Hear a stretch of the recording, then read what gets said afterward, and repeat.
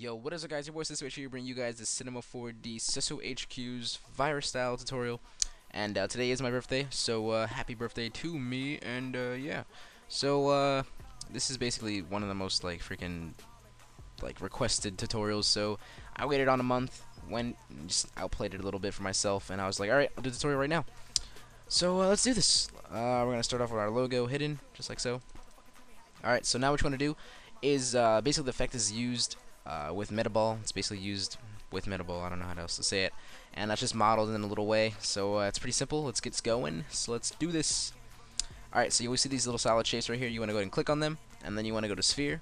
And then when you have your sphere, you want to go to MoGraph Cloner. And you want to drag your sphere inside the cloner. And now you want to click on your cloner. You want to go to your mode and change it from linear, drop down to grid array. And then when you have that, you want to go to your size and change it from 200 to 250 for all of them, just like so. Alright, so now what you have is this cubic sphere-ish thingy, and you're on the right track. So now you want to go to your array tab right here, and you want to go ahead and click on Metaball, and then you want to drag your cloner inside your Metaball, and then you just want to click on your Metaball, and you have your Huel value and your editor subdivision. You want to change that from 100 to 810, and then your subdivision to 7. And now you have these smooth spheres in this little cubic form.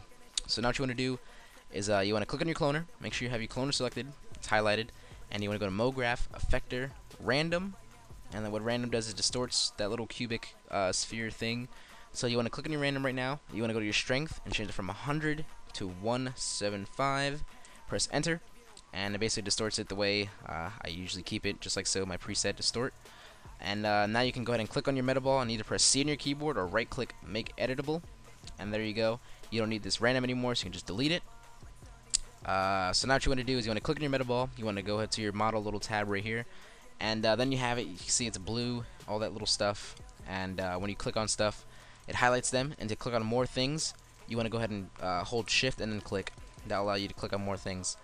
So now what you want to do is you want to type UL on your keyboard, just like so, and you see this little square come right next to your mouse. That means what this does is basically connects paths, so you don't have to click on one little freaking square at a time. So it basically connects paths, and it makes it super simple for people to model stuff and whatever. So what you want to do is you want to click all the way around your virus, or whatever you want to call this, your Metaball. And you just basically want to click and leave some spaces, just make it as sporadic and random as possible. And I'm going to do that for you right away, and I'm also going to speed it up so you know how to watch me. So it's going to take 2-3 minutes, so I'll be right back.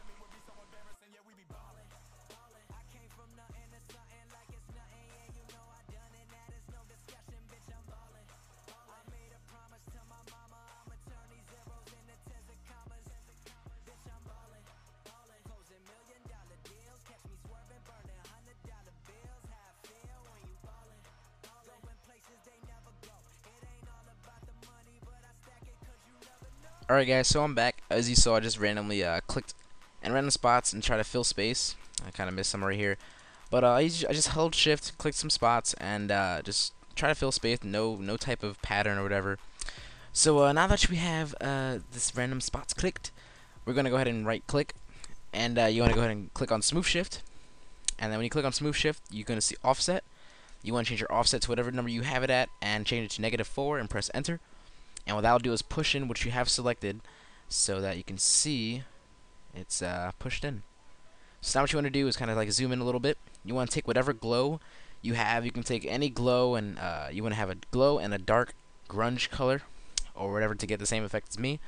Dark grunge material, whatever. You can get them from Perfect's Real Texture Pack. I'll link in the description. Shout out to him. So I have this orange glow from his pack. All you gotta do is drag your glow into the selected, and what that does is basically put the glow into the little crevice, and you can see that it's looks all cool and stuff. So what you want to do is you want to take your whatever material you're using, your dark material, whatever you want to use, and then you want to just throw it on the Metaball, and then you want to drag your glow behind the solid color, or whatever color you use in the background, and there you go. It just basically just pops just like so. And then whatever you're using in the back color, you want to change it from your projection to cubic. And same thing with the glow, but it doesn't really matter, but same difference. So now what you want to do is just add it on. Just basically you're going to shrink it a little bit. We're going to shrink it just a tiny bit. boom, like so, and then just basically copy it and bring it other spots, just like so, and just make it all sporadic or whatever. Sloppy, that's so sloppy, but you know what I mean. You just add in random spots, and you're all good. So hopefully you guys enjoyed the effect tutorial, and hopefully I get a nice little likey, because I know this is definitely one of those tutorials that you guys all like. And I am back to making tutorials, and I am on summer break too, so you're gonna be seeing a lot of tutorials and trying more just ideas. So thanks, anyways, and thanks for watching. I'll see you later. Let's get you out. What the fuck? I was doing so well, and all of a sudden, Seso HQ is out. Peace.